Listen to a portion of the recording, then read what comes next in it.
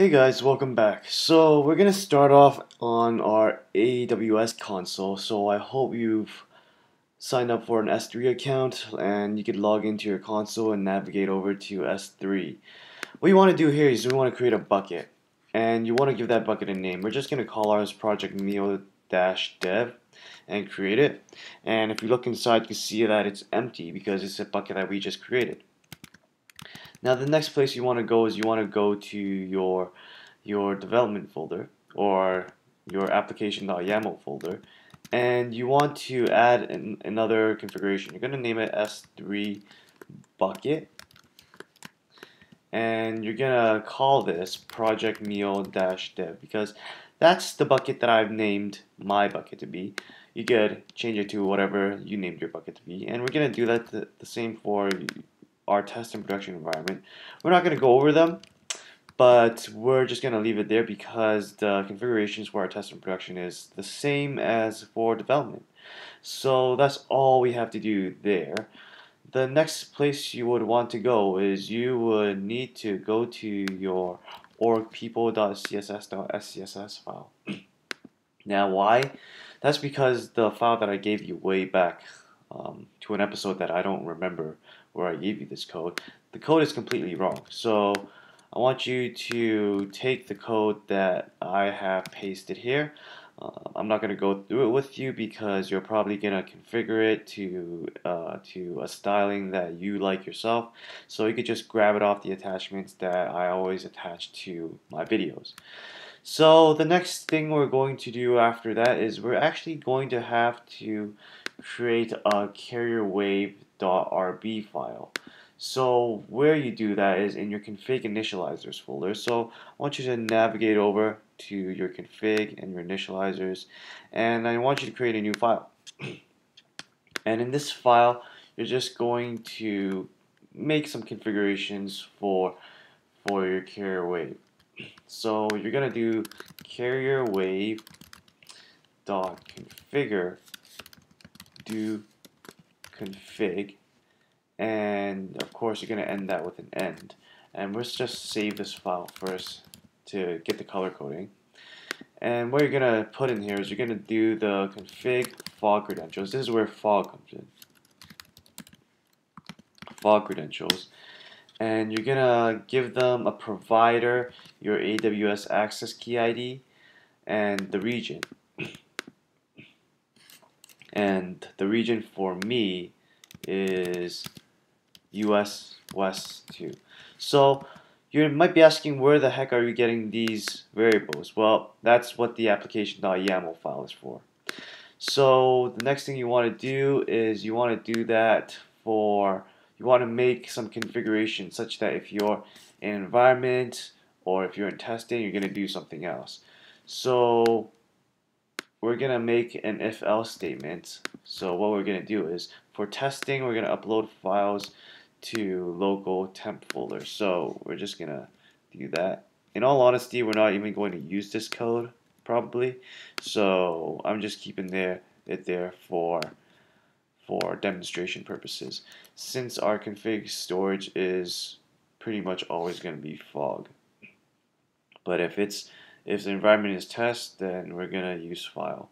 Actually, this doesn't really make sense at all. So because we already set up our configurations, our application YAML folder to also use AWS. So really, this code is not needed, but we're just gonna keep it there just for demonstration purposes. And we're going to add another 2 lines of code, again, just for demonstration purposes.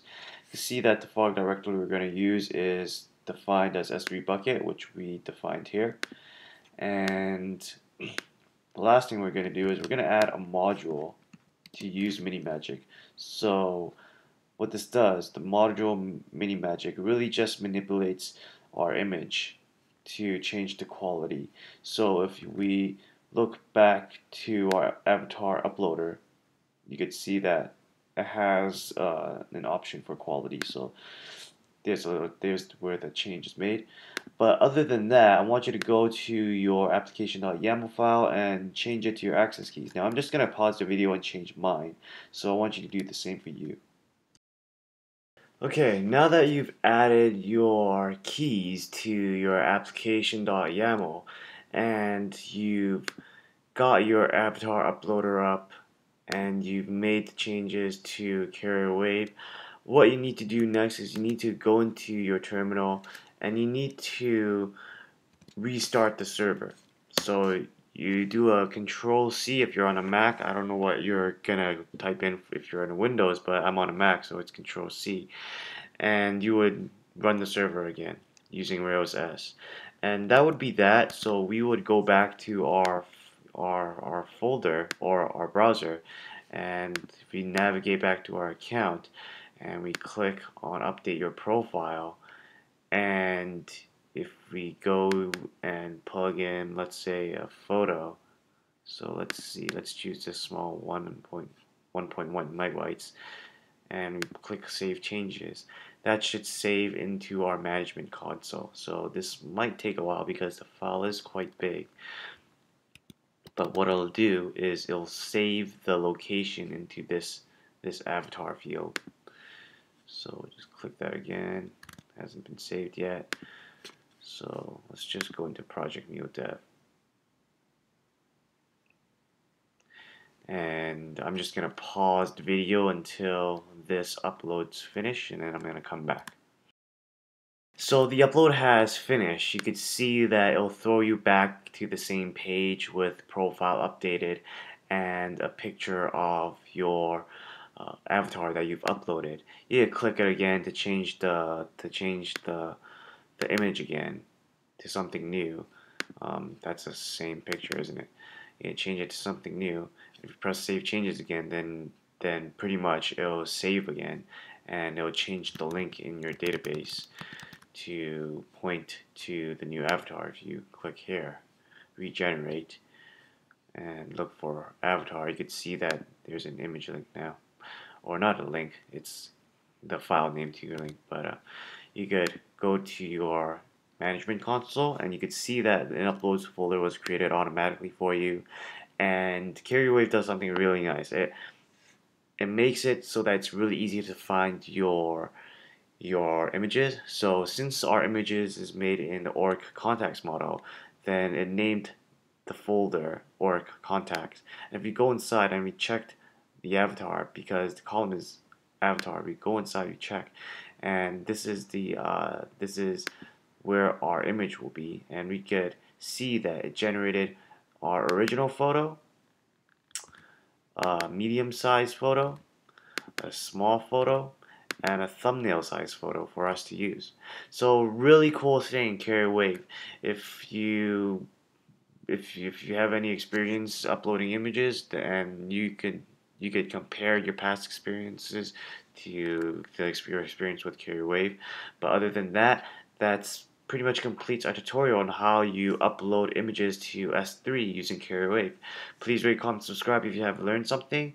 Leave comments and questions in the comment box, and I'll see you guys in the next video. Thanks for watching.